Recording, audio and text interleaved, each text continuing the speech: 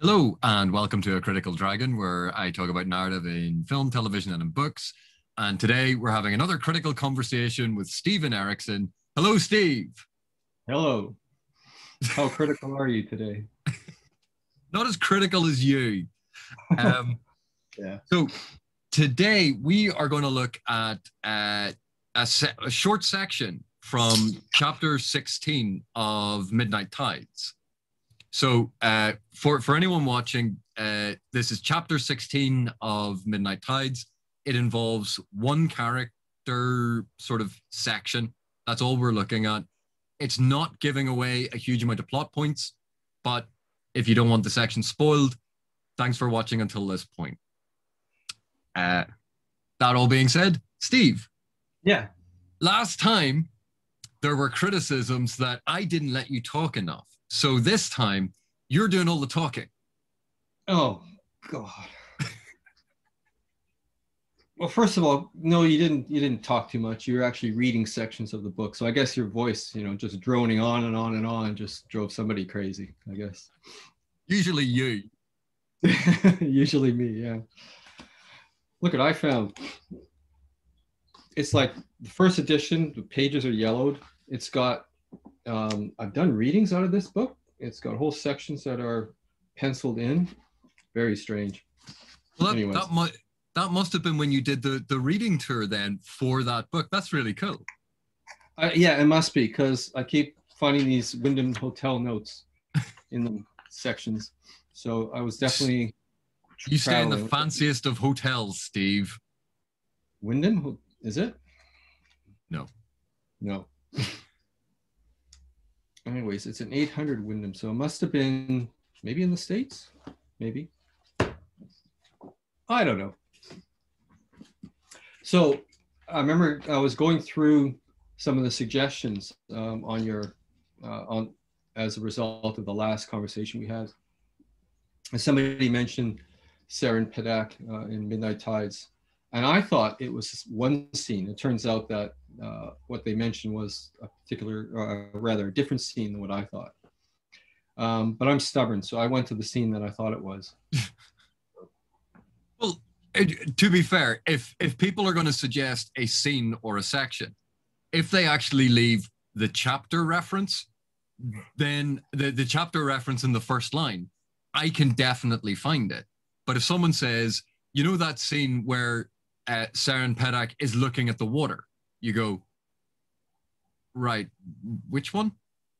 Well, as you and I both know, we spent about 15 minutes looking for it. And anyways, and I was looking for the wrong thing anyway. So well, you were giving me directions to one thing, and I was trying to find the thing that they were talking about. Yeah. Oh well. Oh well. But fortunately, it's a short sequence, and it's kind of, I think we can use it because it can follow up on this whole notion of show don't tell, and what that means to a writer, which is different from what it means to somebody who's doing critical analysis of a text or a body of text. Is that your polite way? Hang on a sec. Is that your polite way of saying, yes, writers know what they're talking about, but you critics who keep using this term, you're using it wrong? Possibly. Possibly.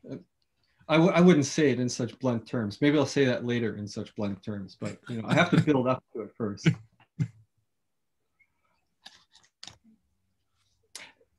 The thing with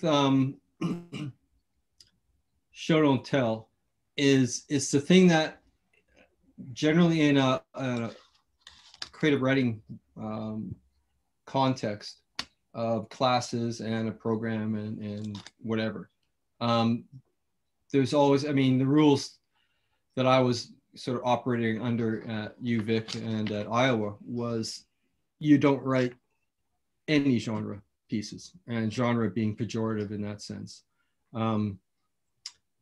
Anything that's smacks of populism was not there, and so everything had to be literary, and literary meaning serious fiction as opposed to, I guess, unserious fiction. And so it was, you know, it was the death knell to hear in a workshop when somebody, you know, would look at your story and say, this is telling, not showing. And so that sort of was, I mean, it was drilled in by the end of the first term, my first program in creative writing. But there's a weird thing regarding show don't tell. And it's probably where this pejorative notion comes from. But if it's just kept in those simple terms, it's kind of missing, I think, what the point was. And that is that when you show something, you are acknowledging, if you will, in what you're writing, in the word choices, descriptions, and all the rest, that there are multiple levels of subtext sitting underneath this thing. What happens when you fall into telling, and my experience now is there are times when it's important to tell as opposed to show. But anyways, just to back up, when you fall into telling in that negative sense, what you've done is you've flattened and compressed all that subtextual stuff. So what it allows the reader to do is to glide very easily across the surface of what's being told. And that certainly has a function, and it has a place in pretty much any kind of narrative. There are times when you want the reader to glide very quickly across something. But show don't tell has got nothing to do with style, because style is a very different thing, at least from the writer's point of view. It's not, for example, let's take Hemingway's short story called Cat in the Rain. It's a very short story. And because it's that short, it only has room basically for one sort of symbol to have the story hang on, have the narrative hang on. And basically it's a married couple in a foreign country in a hotel.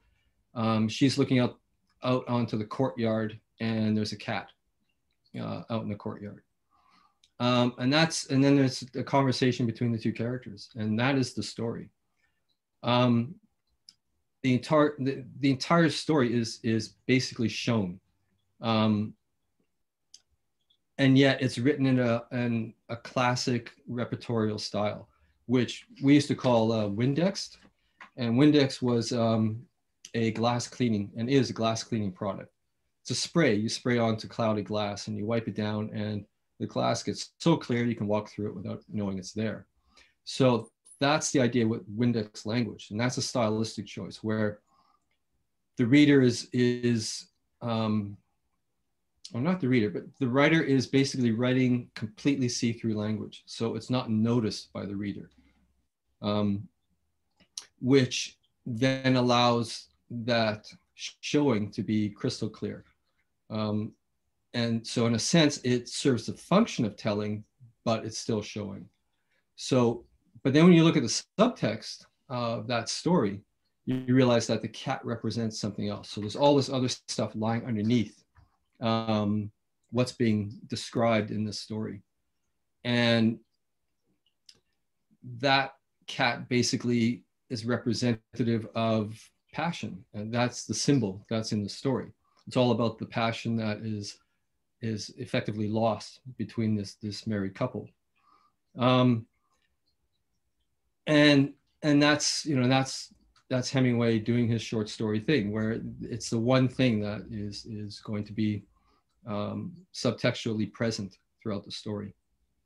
Now in a novel, you can do that per scene. You can do that on every scene. But if you've picked up a particular scene or a particular symbol, then it's an invitation to actually return to that symbol in later scenes. And you can actually do twists and turns on it and shift it around a little bit.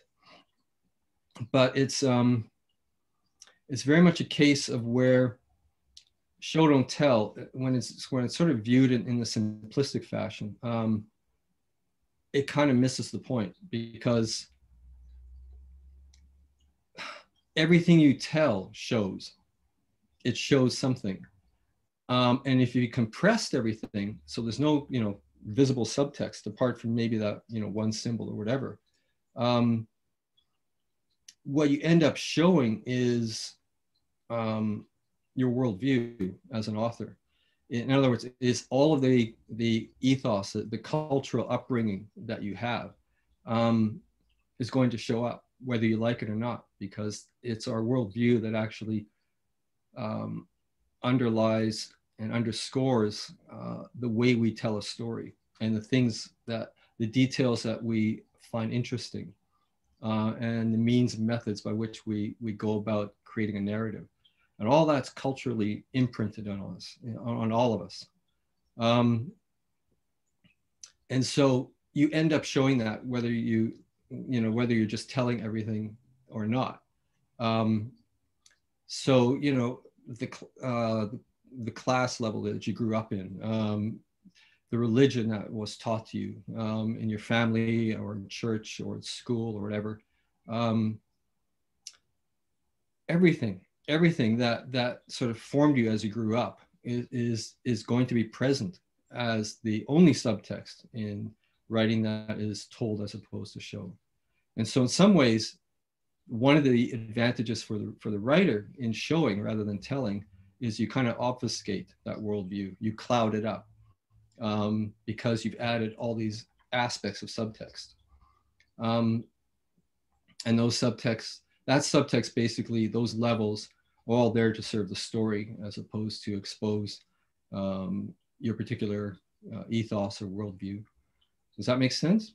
Yeah, I mean, one of the sort of the classic examples I think of this is if you have a character enter a scene, and you see this a lot, I think, in first-person narratives, where the character sees someone come in, and if it is a male character that has entered the scene, quite often a male author will focus on, the square jaw, these very either like masculine, heroic, all of those sorts of stereotypical features that get associated with that type of image of masculinity.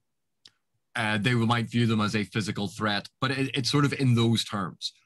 Whereas if a female character comes into the room and it is a male author, quite often it will now focus on hips, breasts, a sexualized form. And you go, well, that's an example of the male gaze. That's what we talk about in terms of the male gaze. Now, an author may not have intended that. The author may go, oh no, but this character always notices the physical characteristics of anyone coming into a room. And you go back through their chapters and you go, okay, you have 4 female characters enter the narrative. You have 3 male characters enter the narrative. Every female character is given at least 1 full paragraph of physical description. The male characters are, he had icy blue eyes as he strode into the room. And you go, there's an implicit or unconscious bias in how that author has approached the physical description of these characters. And we see that an awful lot in first-person narratives because it's so close to the author is sort of imagining that very, very close perspective. And then when you add into that, let's say they notice items of physical wealth. So what they deem wealthy is actually going to be revealing about not necessarily what the character thinks is wealthy, but what the author thinks of as a sign of wealth. So the person was wearing a Rolex, or the person was wearing like a really nice tracksuit, or the person was wearing, I don't know, Dior, whatever, blah, blah, blah. But how they have described this item of wealth, does it match up to the character's perspective or does it match up to this assumed author's perspective?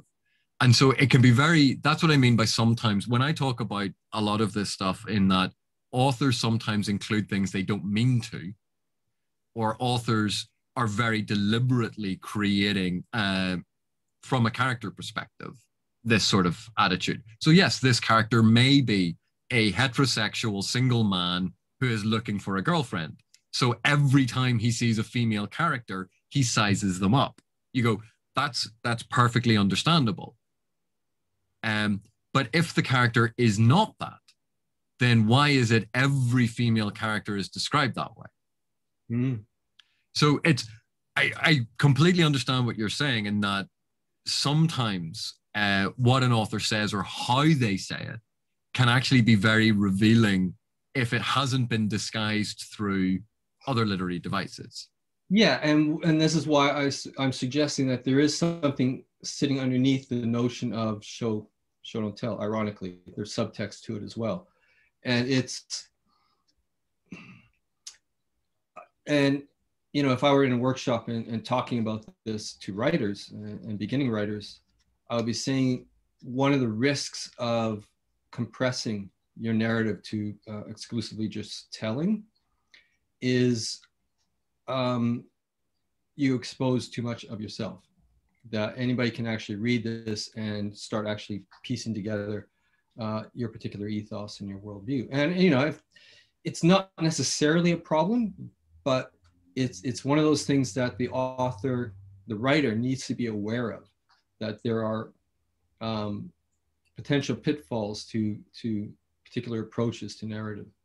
And it's more a case of, once you become aware of that in your own writing, then you can actually start assembling an idea of your own worldview, your own ethos. You can actually begin to articulate it because you're analyzing your own work. And if that work was especially written first draft, just running through 5-6 pages of narrative, my goodness, I mean, a psychologist would have a field day on those 5-6 pages. So given that that's the case, then that's when, you know, as the writer, you go back and you go, well, all right, well, what is this revealing about me? What is this exposing about my worldview? And I guess nowadays that becomes more important for the author, because if you fuck up in that area, somebody's gonna start commenting on it. Somebody's going to, you know, and you will have to defend yourself in some fashion or another. And because writers no longer sort of live in anonymity in the garret where they write, because we're all kind of obliged now to do a lot more PR than we ever used to, because publishers don't bother anymore. So so it's kind of, it's a thing I've always sort of tried to advise in as gentle a fashion as possible, is that the writer needs to really be prepared to sort of almost do the critical analysis that you're doing, but on their own text, not on anyone else's, just to get a sense of, you know, are there assumptions here that are operating and shaping my narrative and shaping the structure and how I approach this scene or that scene. And so when you actually start examining that kind of stuff, I mean, it's very humbling to discover all the assumptions that you've made. And you have to go back and sort of figure out, well, you know, is there another way of actually writing that scene? Is there another way of approaching the scene? Or, you know, are there a multitude of ways of approaching that scene? Rather than just going with your gut, because your gut can drag you in the wrong place very, very quickly. So yeah, you know, when we sit here and talk, I mean, I'm kind of addressing the writers out there and the beginning writers out there and the people who are working on novels and short stories and all the rest. That's kind of who I'm talking to in terms of this conversation. And whereas you're addressing, in a sense, the readers and how to read, right? How to read the text. So yeah, well, it's because obviously you come at it from a craft perspective, and it's how the technical aspect of how you're putting stuff together, of what you're attempting to show people. And then I'm a reader, and what I do is I read it and I go, this is what I'm picking up from the text.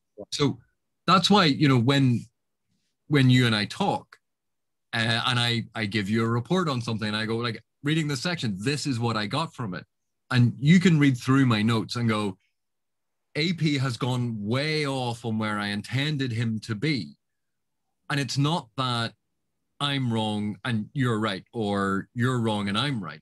It's that there's clearly a disconnect. between what you were trying to do and what I've received. Now, it could be I've just misread something. So you look at that section and go, this is where AP went off track. This is where he started going in the wrong direction.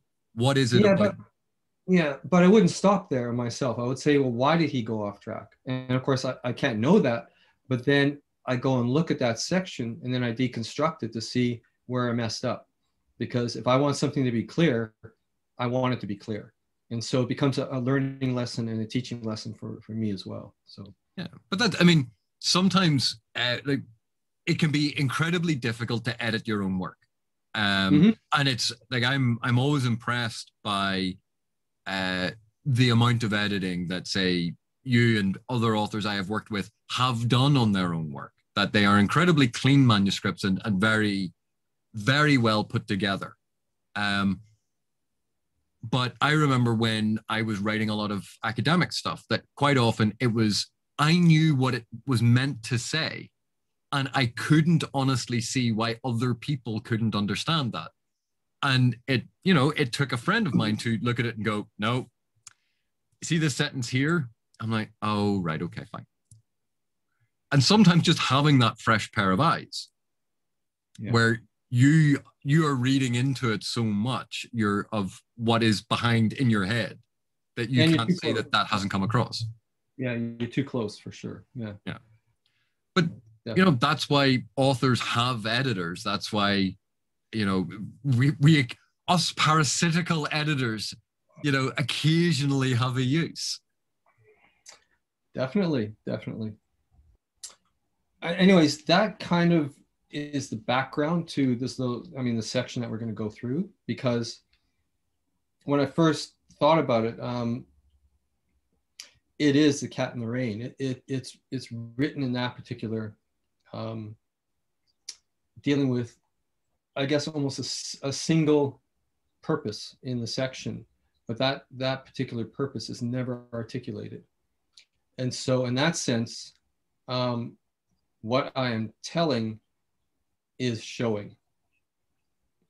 And because I'm tied into a particular point of view, you're left with that internal monologue, that narrative, which is a form of telling, but also a form of showing. But the actual subject at hand is neither shown, well, it's shown, but only once removed, but it's definitely not told explicitly. So. Well, why don't you, because it's a short section, why don't you do the reading as a treat for everyone and to shut me up again? Yeah, well, we do need to do that. Not the treat bit, but the shutting you up bit. It's, okay. Obviously, this is massive spoiler stuff. So by this point, Saren Padak has, she's been up north among the Taisadur. She's come back down. She's gone through a period of fairly self-destructive behavior, and paid I guess the highest price on that. A man who secretly loved her hung himself, and she discovered the body. So she's in a rough, traumatic state. And she is traveling with our Iron Bars and some of the other Crimson Guard. Okay, so hang on a sec. I did one of those things at the opening here that really drives you crazy. The opening line is, they emerged onto the windswept sward. You know who they are because it's the opening scene, and it's different from the previous scene. So that must have really bothered you, AP. They emerged onto a windswept sward with the crashing waves of the sea on their right, and before them the delta of a broad river. On the river's other side stood a walled city. Saren Padak studied the distant buildings, the tall, thin towers that seemed to lean seaward. Old Catter, she said. We're 30 leagues south of Trait. How is that possible? Warrens, Corler muttered, sagging until he sat on the ground. Rotted, septic, but still a warren. The Aquator made her way down to the beach. The sun was high and hot overhead. I must wash, get clean, the sea. Iron Bars followed. In one hand, the encrusted object where the spirit of a Thai-Standee woman now resided. She strode into the water, the foaming waves thrashing around her shins. The avowed flung the object past her, a small splash not far ahead. Thighs, then hips. Clean, get clean. To her chest. A wave rolled, lifted her from the bottom, spun and flung her towards the shore. She clawed herself around until she could push forward once again. Cold, salty water rising over her face. Bright, sunlit, silty water, washing sight from her eyes. Water biting at scabbed wounds, stinging her broken lips. Water filling her mouth and begging to be drawn inside, like this. Hands grasped her, pulled her back. She fought but could not break loose. Clean. Her face swept by cold wind, her eyes blinking in painful light. Coughing, weeping, she struggled, but the hands dragged her remorselessly back onto the beach, flung her onto the sand. Then as she tried to claw free, arms wrapped tight around her, about her, pinning her own arms, and a voice gasped close to her ear. I know, lass, I know what it's about, but it ain't the way. Heaving, helpless sobs now, and he held her still. Heal her, Corlo. I'm damn near done. Now, and sleep, make her sleep. So, if you think back on the Hemingway thing, what is the unspoken thing in that, that section? And if I were to be telling rather than showing, the unspoken scene, the unspoken line would be something along the lines of, I'm about to commit suicide, which of course, that's sort of the invisible thing in the entire scene. And yet when we hold so close to this traumatized character, we don't get to see that kind of thing. Even her internal dialogue or monologue is obfuscating, is deflecting. One of the reasons why I wanted to read that section or discuss it is shortly after the book came out, I got a letter from a woman who apparently had attempted the same kind of suicide. And she thanked me for the letter, for actually writing the scene the way I did. So that made me sort of look back and think on that particular scene. I thought it might be useful for us to talk about it. So if you want to do some technical or analysis. Well, okay, so I'll do my superficial reader analysis that's not as good as the technical writer stuff. Oh my, thin-skinned or what? I'm a critic. I'm critical of other people, Steve. You're not meant to be critical of me. That's not how this works. Don't you know? I do now. Thank you. So one of the things I liked about this, now obviously we have that joke that I don't like where you don't tell us who the person is very quickly. But again, here it's actually done very quickly. And we know we know from earlier on, this is a group traveling together. This isn't a brand new thing. So that isn't actually an issue in this section, Stephen. I kind of knew that because, the name Serendipity shows up almost immediately. Yeah. But I thought, yeah, But they emerged onto a windswept sward with the crashing waves of the sea on their right and before them the delta of a broad river. So we get this very exposed setting where they have emerged out and it is very exposed. It's stark, it's flat, everything. They are standing there isolated in the view.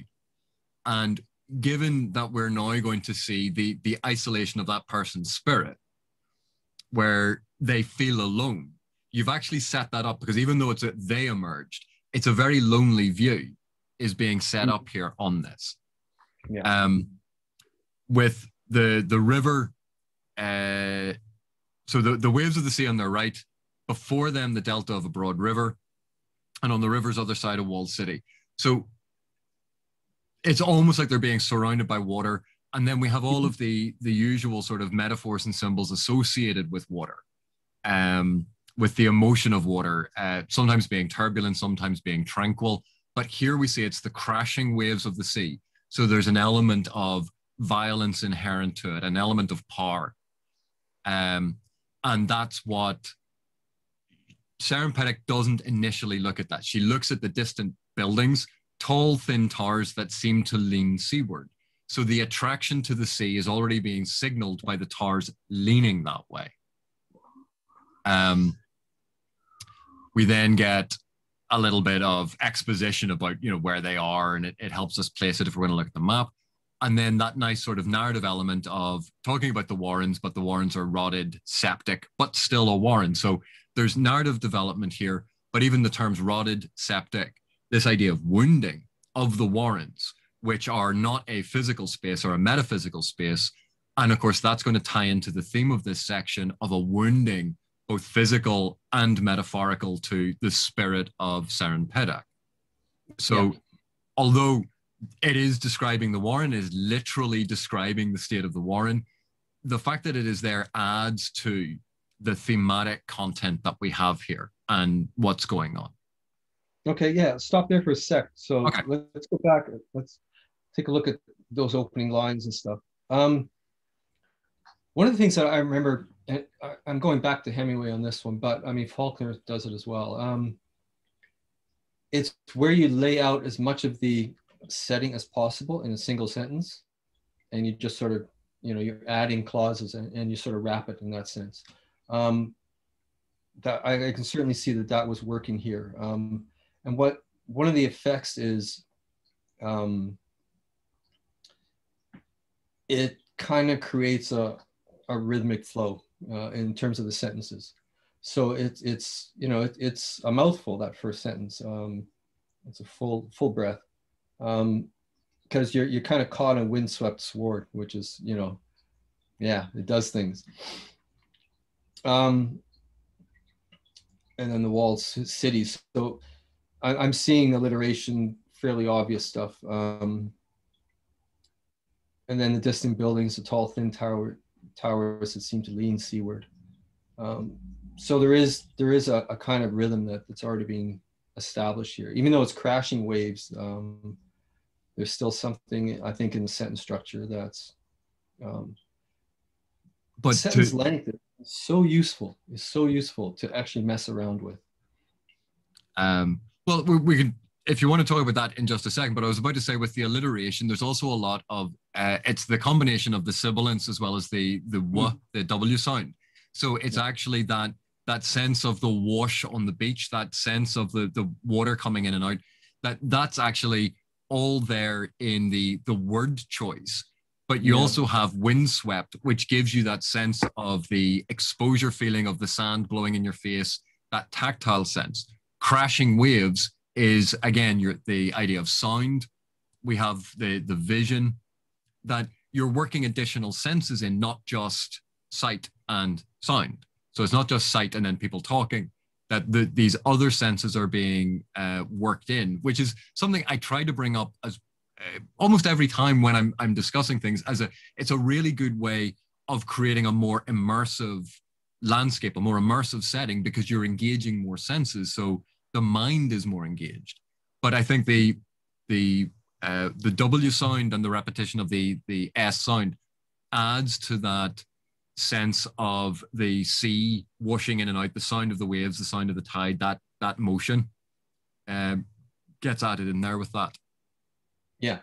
Yeah, and it's the thing Gardner always, what he wrote about when he talked about writing, is how you can use the language and the way words sound in the mind to actually create an emotional context, an emotional effect. So it's not just describing setting, it's trying to place the reader in that setting. And you actually use the language itself and sentence structure and word choice to pull the reader further in. Anyways, you can go on. Okay, so we stopped just then at Warren, but to then go through and go, so windswept, crashing, the walled city, there's an element of violence, but also of separation in these images. Windswept is not a gentle thing. It's a much more erosive sense, but crashing waves is clearly has an element of violence. But the walled city, this idea of being isolated, the building of walls around people, of separation. And again, it's a small thing built in. But when we add up all of these little tiny things that are scattered through, it all adds to that overwhelming sense of what Seren Pedak is actually going through in this section. So it was just to call attention to that, because we didn't exactly spell it out there. Yeah. So the Equator made her way down to the beach. The sun was high and hot overhead. And again, you have that repetition of the H sound. What is weird here is this is almost the antithesis of what I am expecting the temperature to be. I'm expecting this to be dull, gray, windswept, cold or chill. But what we have is actually, this is a very bright and sunny day. And yet almost everything in this description seems to be on that duller end. And because the description is linked to Seren Pedak's point of view, her frame of mind, she is losing the color from all of this. It is a grayed out scene because that is her perception of it. Even though if the sun is high and hot overhead, we would expect those cerulean waves, the golden sands. Yeah, and if the point of view was, an effusive character in great mood, then yes, you then alter your description to actually match that particular mood. You want to convey that through the description of the setting. But if you want to do the other way, if you want to bleed all the color from it, then that's one of the ways of doing it, is that the details that that point of view chooses to narrate, if you will, are very, very select. And for the writer, always bear that in mind, that a character stepping into a scene or in a scene, and if you're going to stay with their point of view and stay third person, you can still do the first person kind of thing of everything that is seen around that character that you describe. You're doing it through the filter of that character. And so whatever the mood of that character is, you can lay it all out just in the physical description. And so you don't have to then tell us what the mood of that character is, because it's implicit in the description. Yeah. So and this is another point that, I sometimes try to point out to people, is the idea of using a contrast, something that is unexpected or the opposite of what you would expect, to highlight and force attention on the other thing. So it's just the high and hot overhead is drawing our attention to the fact that none of the other description seems to match that. So, that's why I wanted to point that out. Yeah, it's remorseless. If you're going to have that high heat on a beach that's windswept, it can be pretty harsh. And even here on the West Coast, you get onto one of the beaches on a sunny day, and it all looks pleasant, but it's burning the crap out of you in the meantime. I seem to recall experiencing that. Yeah, I'm sure you do. And trying to find shade. Yeah. Now, and this is where we get obviously the italics signaling. Yeah. In internal monologue. I must wash, get clean, the sea. So fragmented, short, punched statements. So I must wash, okay, proper sentence, but get clean. We've lost the I must from the start of it, and then the sea followed by an ellipsis that is just tailed off. That this is actually quite, in some respects, very worrying language, because the I must wash. This is not I should. It's not it would be nice to get a bit cleaner. Oh, I'm a bit dirty. This is a compulsion. Yeah, and it's got nothing to do with physical grime at all, right? So, and this is where it starts. But this is we don't know just yet that it's nothing to do with physical ground. We might suspect it because of the things that we've highlighted thus far, but it's I must wash, get clean, the sea. And so it's not the river, it's because there's a river delta right ahead of them. There's a river that's close to civilization that you would expect to be potable water, clean water. But no, going into the sea, the salty ocean. And the crashing waves, yeah.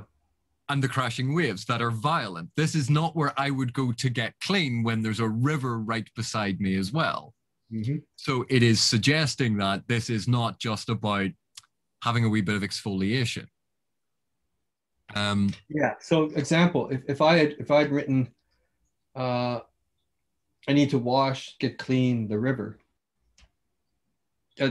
That's perfectly logical, right? It's single-minded, sure, it's focused, but it's pointing us to the river so she can take a bath, right? So the other way around, it's again word choices. I guess the author at that point already knows what this is about, and so that's what sort of dictates the words you choose. Yeah, but obviously, as a reader, she's been avoiding it in scene after scene preceding all of this. Yeah. And as a reader going through it, obviously there'd be certain signals earlier on in the text that would have built to this moment. But even going through this, we're seeing how it is building toward that.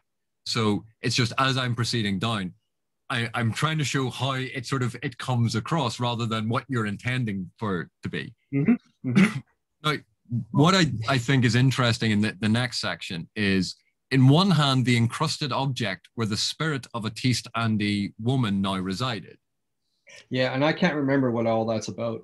So, well, regardless of its narrative value and its narrative connection, yeah, the idea of, again, focused on a female spirit that is trapped in an encrusted, a dirty object, that the spirit is trapped, which obviously thematically ties into what we're talking about here with Saren Pedak, that she's this spirit inside herself that is in an encrusted object. She feels unclean, even though it's not a physical issue. Yeah, I can't comment on that because I don't remember what that's related to. But just looking at it right now,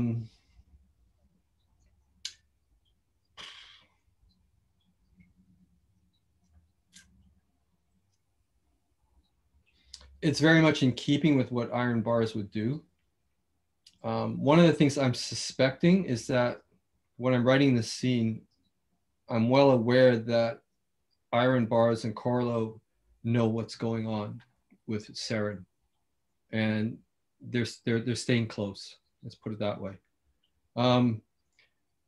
As an editor, I would have gone back and the next paragraph is she strode into the water. I would have said Saren strode into the water, because the she now could refer to the Taistandid woman. So there's one of those things where I look back. This is why I don't reread my stuff. I think, oh shit, I should have fixed that. So. Well, yes, there is an ambiguity there because the spirit of the Taistandid is this now a pronoun confusion, but yeah. And also if you didn't know that iron bars was male, you go, well, is iron bars female? She strode into the water, because it could be referring to iron bars. And then you have, well, maybe it's a typo and it's meant to say he. Yeah, exactly. So confusion. Yeah, that's unintended ambiguity. But yeah, because of the perspective, because of what's going on, you go, no, it's meant to be Saren Pedak. And yeah, it's easy enough for a reader to see that. But yes, you could have cleaned up that language. Yep. Definitely. So what I liked here was she strode. And this is forceful, direct motion. This isn't walked. This isn't ambled. It isn't daintily tiptoed in and got her feet wet. She strode. So this is very direct, forced, straightforward, with a purpose. Right. And this is one of those instances where the preceding, I must wash, get clean, the sea, the internal thing, is actually leading to the physical action. So you got the internal landscape of those thoughts, which is actually the impetus for what she physically does next. So for writers, you can do that. You can you go back and forth, and you don't need to throw in an extra sentence there to link them up at all, because one leads to the next, leads to the next. And you can do that kind of hopping across the stream kind of thing by alternating internal monologue and action. That they don't have to be, they are linked because you're tied into the point of view. And then the second half of the sentence I really like, because it kind of does a lot of double duty. So foaming waves thrashing round her shins. So foaming waves thrashing. Obviously, this is that violent language. It's very descriptive. It's very visual as well as tactile. That you get a sense of that spume, the whiteness of the aerated water all around her legs. But because it's foaming, it actually ties into this idea of cleansing. Because soap foam and bath foam and that sort of that image is tying into this idea of why she is seeing it as being cleansing and cleaning. It's also violent, isn't it? It ties to the crashing waves as well, and the violence of that. So there's a bit of almost scouring oneself, to the point of pain involved, I think. Yeah. Yeah. Which is why I said the first thing, which was the violent thrashing around her shins, creating that whiteness. I did say that, Steve. Yeah, okay, whatever. Okay, and so where were we? The avoid flung the object past her, a small splash not far ahead. So this is an interruption. And Iron Bars is clearly trying to interrupt her. We see this as an interruption, both in the narrative.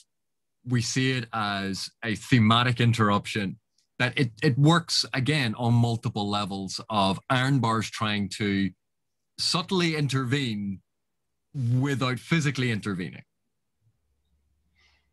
At least I think. And it's showing, not telling, right? So it's, but at the same time, I'm having to tell what's happening, right? Yeah. Because thinking about it, the avowed flung the object past her. He could have thrown it in almost any direction, but he threw it directly past her to interrupt her. So we are assuming a level of intentionality to Iron Bars' actions. Yeah. And that's why I am interpreting it that way. A small splash not far ahead. So again, quite close to where she is. This is an avowed. This is a powerful warrior carrying a very small object. He could have hurled it any distance, but it lands just in front of her. That's why I'm interpreting it that way. Yeah. So then it's sentence fragment time, where I'm blending. We already had the sentence fragments in her internal thinking, and now we're actually blending the sentence fragments of the internal thoughts into the actual actions. So thighs, then hips, and then get clean. So. Yeah. So what we had, I must wash, get clean, the sea. So we had that internal, she strode into the water up to her shins. Then we have thighs, then hips. Then we move back to clean, get clean. And then we move to her chest. So we're getting this movement from internal, external, internal, external. The movement backwards and forwards. That wave motion, almost one could describe it. But rising each time. The threat is getting higher each time because it's moving from standing on dry land, her shins, her thighs, her hips, her chest. And she hasn't even gotten undressed, right? She's just walking in, right? Yeah. And what's interesting, a wave rolled, lifted her from the bottom, spun and flung her towards the shore. Now, I think that's an unintentional bottom. Oh, for God's sakes. You Brits. Man, oh man. It's where you go every time, isn't it? Well, this is one of the issues about publishing in or using any sort of language. What you choose may be a slang term in another part of the world, and it is absolutely unavoidable. So, okay, yeah. Well, let me ask you, you from the UK, the bottom of what you're standing on when you're in water the is seabed? called what? What? The seabed? Seabed? You want to call it seabed? Okay. Yeah, we would call it the bottom because, you dive in and you touch the bottom Yeah. Oh no. and you don't get arrested for it. So, But I will tell you why that actually sticks out as an unintended point of connection that you didn't intend. And it's because you've had shins, thighs, hips, chest, and then bottom. No, you've gone the wrong direction that way. I know, but it's because of the list of physical aspects that then when this gets flagged, when it appears in the sentence, she is lifted from, and it's the bottom, but it's very easy for your brain to change that her bottom. Well, your brain, yeah. Yeah, but I am saying that's why this mistake happens, because it is clear it means the seabed, Yeah. the bottom Yeah, of the sea. so you're flagging the lifting bottom that sticks out. Why am I friends with you? I don't know. But lifted her from the bottom, spun and flung her towards the shore. So the sea is actually almost acting to save her. The sea is trying to save her. But again, it's spun and flung. She is out of control. This is not a measured movement. It is slightly violent. It's not coordinated. This is slightly wild. And you answer that with, she clawed herself round until she could push forward once again. So that clawing is so visceral and violent to describe that movement of her. No, don't you try to bring me out of this water. And then, so she could push forward again. So we're going back to that striding forward, that pushing. This is deliberate, forceful action on her part. Anything to add to that? I mean, the silty water, I'm assuming, relates to the fact that she's kicked up a lot of silt for her thrashing about. And there's a curious sort of constant repetition here with the water. It appears 1, 2, 3, 4. Yeah, it's used 4 times in two sentences. I think that's right. 3 sentences. And I don't think that's accidental. I want that water flooding in everywhere, right? Yeah. It's everywhere it turns, basically. And of course, like we then get that very, if anyone has nearly drowned, begging to be drawn inside, water filling her mouth and begging to be drawn inside, that feeling, that ordinarily that is a panic inducing feeling. Whereas here, there is a desire for it.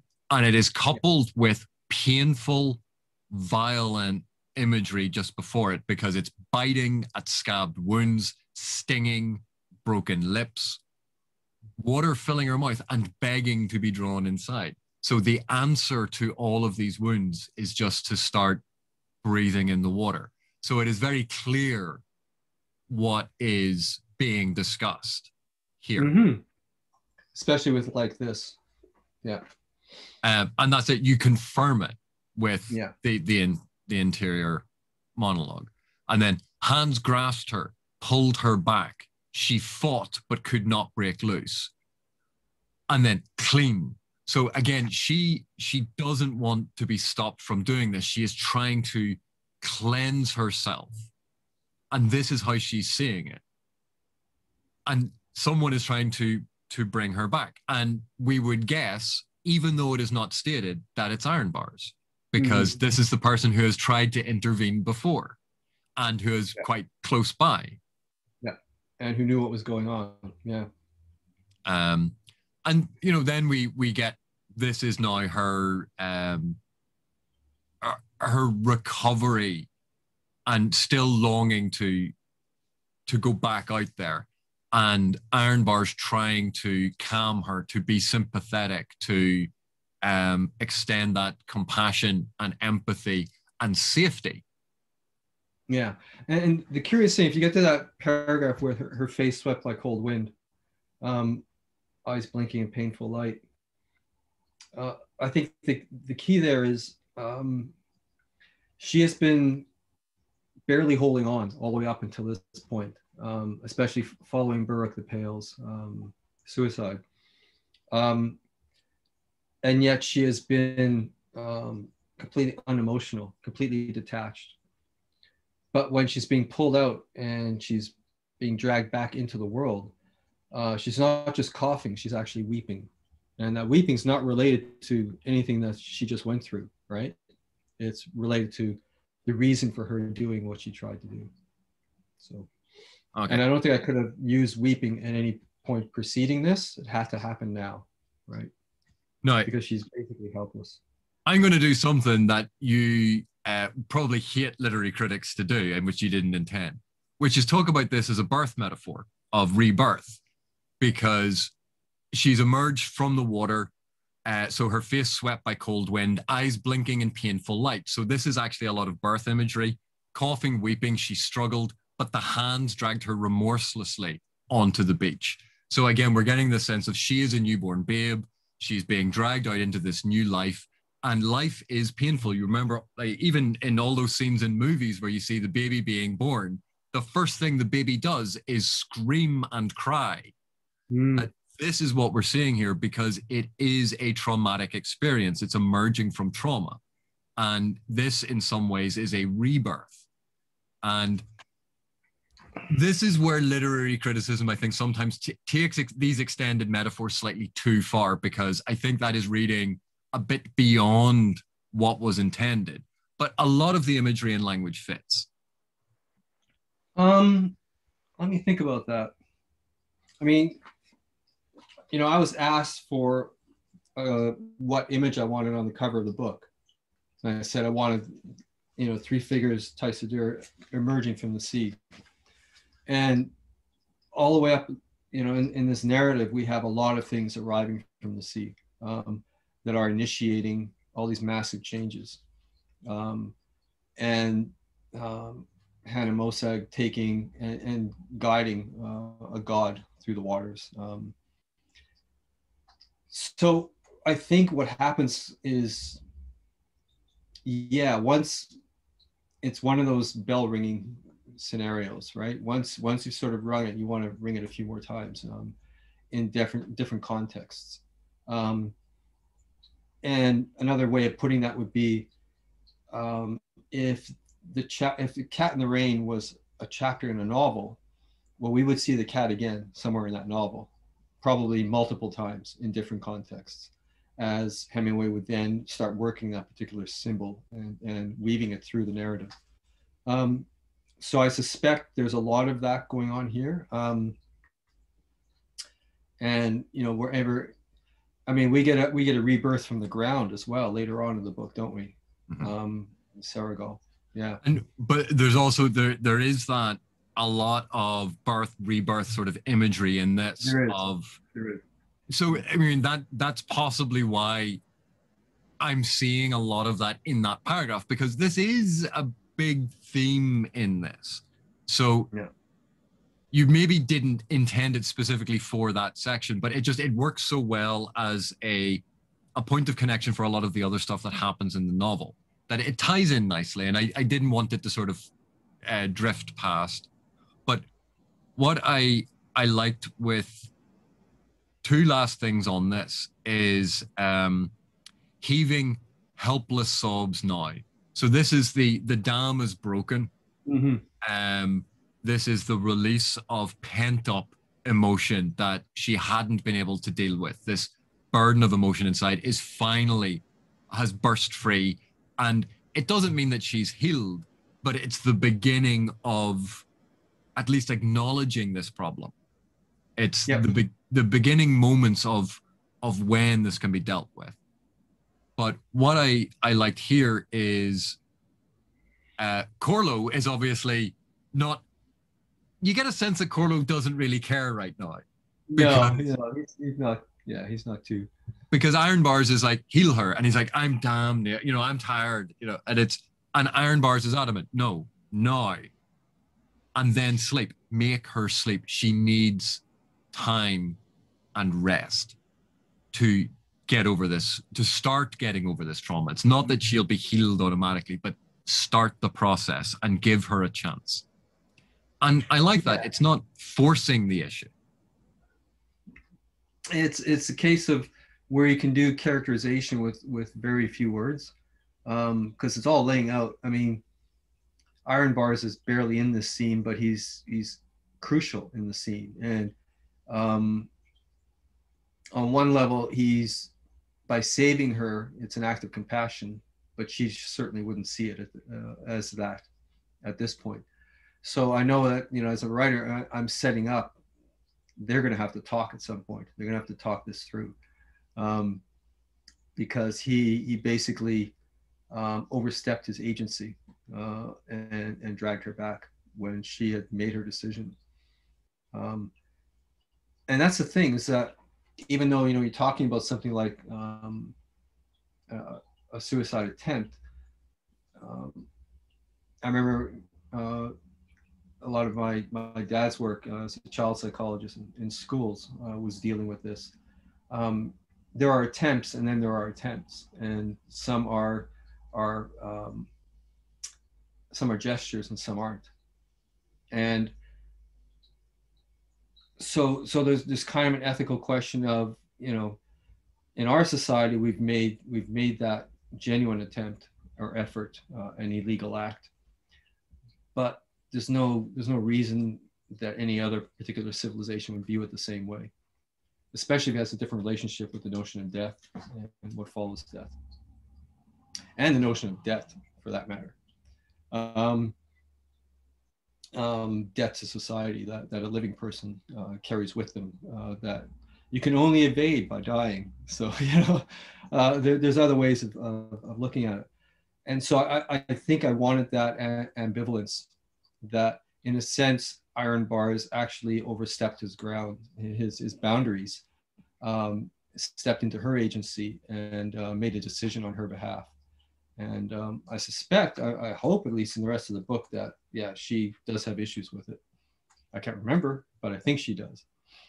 But at the same time, you can see that Iron Bars is not acting in a nasty way or no. This is clearly from a point of compassion, a point of caring. Yeah. What is also interesting is that Corlo may or may not care, but certainly in this scene comes across as he doesn't, even though he is not in the scene really at all. He's in the scene even less than Iron Bars. Yeah. And yet we still get a sense of his character. He's tired because he's just taken them through this rotten warren and gotten them to here. And she'll be fine. It's certainly more self-centered than Iron Bars. Yeah, and if you think about it, you can do all that in like just a couple lines. And the alternative would be,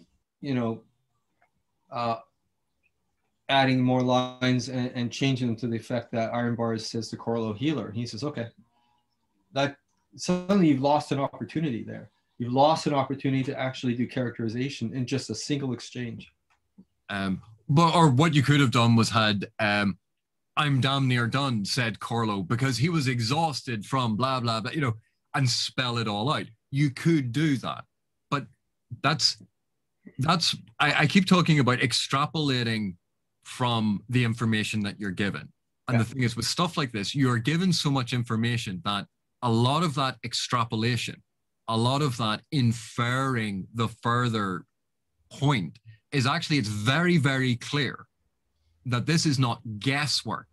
It's you look at this and you know that's what the other half of the phrase was. You know that's what this was. You have a very, very strong suspicion that this is the reason why this happens, and so on, because it has been signposted so clearly in the subtext that reading it from you're only given part of a phrase or you're given part of an exchange, you can fill in the blanks yourself because you already know. And this is what showing does, that you actually remove a lot of that opportunity when you tell, because you've collapsed all that possibility, all that liminal space that sits underneath what's going on. And that's probably, going right back to the workshops, that's probably why, you know, those jaded, cynical instructors with their, you know, their dozen books and languishing career in creative writing would tell you, show, don't tell. And that, I think it goes right back to that. That is one of the reasons why it can be so much more rewarding to actually show than to just tell. But at the same time, there's a place for both, and narrative should be able to manage both of them with equal facility. And if you can pick and choose when you want to really sort of create all that foam and all that liminal stuff sitting underneath a particular scene or event, then in some ways, if a lot of the other stuff is telling, then you're highlighting it to such an extent that it could either knock the reader out or signpost it too clearly. I don't know. It may just depend on a particular approach to the writing that the author has. Yeah, but well, I think we've gone through this pretty exhaustively. We've hopefully this time given the audience much more Stephen Erikson and far less AP. And everyone's thankful for that, AP. Just kidding. So, no, I like your analysis, and definitely touching on sort of some of that subtextual thematic stuff is, I mean, I was just looking at it at sentence structure and all the rest. So yeah, it's really nice to sort of get that side of things as well. The whole rebirth thing just suddenly, yeah, no kidding. But at the time, it wasn't anything I was really thinking about in terms of this discussion.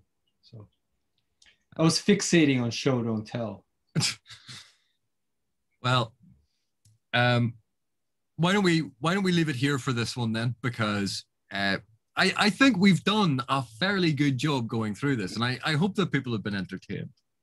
So yeah, thank you very much, Steve. I greatly appreciate the time that you've taken to sit down and do this. This has been a lot of fun, and it is very interesting. So thank you very much. Yeah, I hope it's interesting. And again, to anyone who is still watching, if you want to select or suggest a scene for Steve and I to look at, feel free to leave it in the comments, but try and at least, you know, give book, chapter, and a hint about the scene, so it's slightly easier for an idiot like me to track down. But thank you very much for. Hold on. Oh, yeah. One other thing I wanted to mention is that, you know, before you started recording, we were both online looking at some people providing editorial services, and the one example that, I'm not going to name any names or anything like that or point to anybody in any direction, but the editorial advice,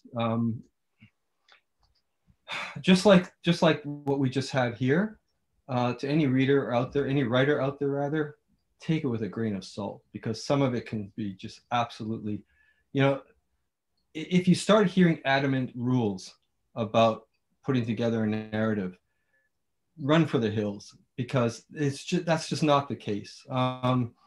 You can write any freaking thing you want if you are able to then justify it. If you have reasons for doing it and putting it the way you want to put it, no editor actually worthy of the name should touch that stuff with a 10-foot pole, because it's what you do, and they can't do it, so fuck them. And so, you know, there's stuff out there. As a writer, take what you can, take what's positive, take what's useful for you. But there are no hard and fast rules in any of this, in any of it. And if you start thinking in terms of those hard and fast rules, you will block yourself so fast, because we need that ephemeral free flow of the notion that there are no rules out there, and to just go and see where the story takes you. So for what that's worth, you're seeing a lot of that editorial stuff out there, and these people pontificating and telling you specific rules on how to do things. No, I wouldn't pay for that. I would not pay for that.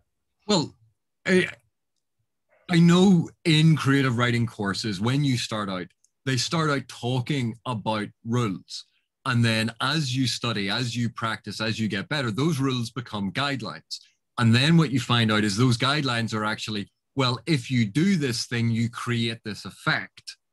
And then once you understand what the effect is that you're going for, and if you do it in a different way, you're going to create a different effect, but that's the one that you want.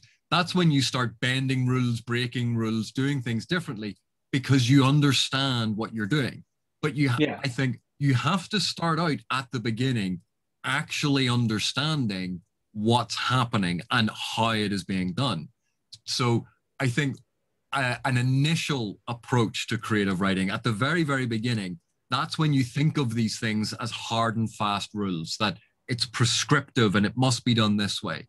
But the longer you actually practice it, the longer you study it, the longer you are doing this thing and getting better at it, the more you realize that those are not hard and fast rules. They're not even guidelines. It's a way of describing how an effect is created when you do something a certain way. Yeah. And I remember stepping into my first week, I guess. I had a class with W.D. Valgertson called Narrative Structure in Fiction. And I think it was the first class itself. We all wide-eyed, not knowing what to expect in this thing. And he said, "This is a course to teach you the rules so that you can break them." And that was it.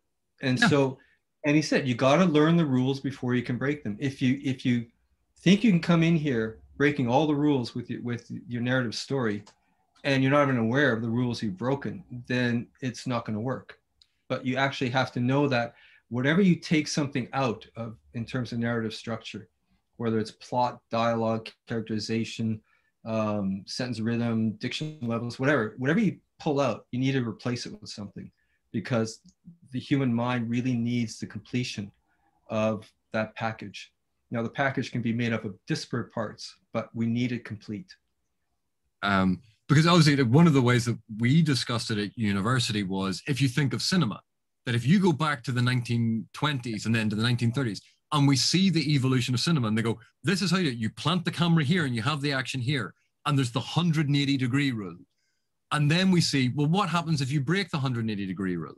Well, it causes the audience to become uneasy, or the audience to suddenly perceive things with, there's ambiguity about what's going on. And you go, well, that's actually really useful for horror movies, isn't it?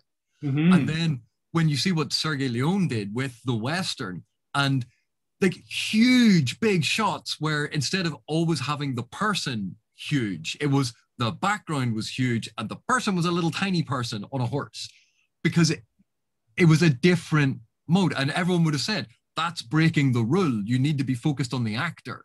And he was focused on the landscape. It's, if you know what the rule is, you then get to break it or bend it until that actually becomes a style or a trope or a technique that other people start copying. Quentin Tarantino shooting the opening of the car boot, the car trunk from inside, so you saw it open up. How many times have we seen that repeated now? And yet I can't think of an instance of someone doing it before him. Mm-hmm. And that's because he went, well, this is how you do it. He came up with a new way of doing something. And that's because he broke one rule and tried to do it with something else. I think when, and I try when I am editing not to be prescriptive, that I try to illustrate what I am thinking, why I am thinking it. And if I think there's an issue, or if I think something needs cleared up, sometimes I will make suggestions, because that way you can see from my suggestion, if you haven't actually understood my poorly articulated reason for what I have a problem with, from my suggestion, you go, oh, I see what he has an issue with, because I see how he's trying to fix that aspect. It's a way of communication. I don't go through your work and go, nope, this is all wrong. You shouldn't do this.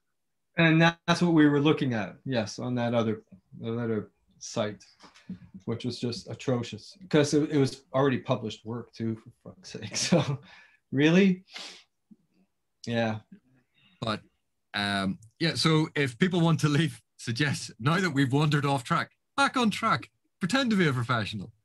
If people would like to leave a suggestion for another scene for us to look at, please, by all means, leave the title of the book, the chapter, and then like a very brief description. Short scenes are much easier to do than very, very long scenes. You'll see, like, this video is going to end up quite long, and we were only looking at a tiny scene. Yeah. But Steve, thank you so much. I really do appreciate it. That was fun. Okay. Thanks for watching, guys, and I'll see you in the next one.